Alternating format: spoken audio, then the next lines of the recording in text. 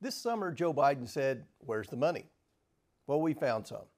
We're still digging into evidence subpoenaed from bank accounts belonging to Hunter Biden, the son of President Joe Biden, and James and Sarah Biden, the brother and sister-in-law of the president.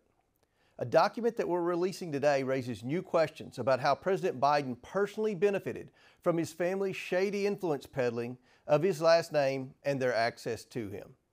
Bank records obtained by the House Committee on Oversight have revealed a $200,000 direct payment from James and Sarah Biden to Joe Biden in the form of a personal check.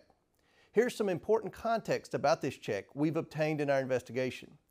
In 2018, James Biden received $600,000 in loans from AmeriCorps, a financially distressed and failing rural hospital operator.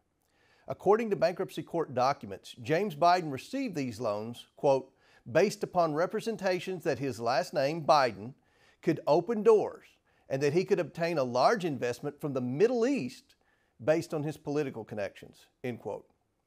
On March 1st, 2018, AmeriCorps wired a $200,000 loan into James and Sarah Biden's personal bank account, not their business bank account.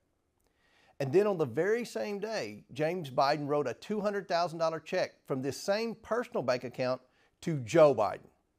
James Biden wrote this check to Joe Biden as a, quote, loan repayment. AmeriCorps, a distressed company, loaned money to James Biden, who then sent it to Joe Biden.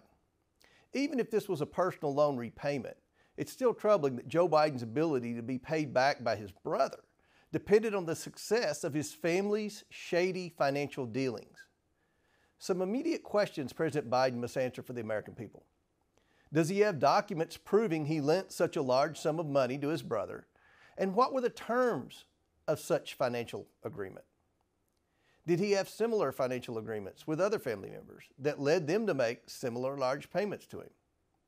And did he know that the same day James Biden wrote him a check for $200,000, James Biden had just received a loan for the exact same amount from business dealings with a company that was in financial distress and failing? The House Oversight Committee will soon announce our next investigative actions and continue to follow the money. The bank records don't end here. There's more to come.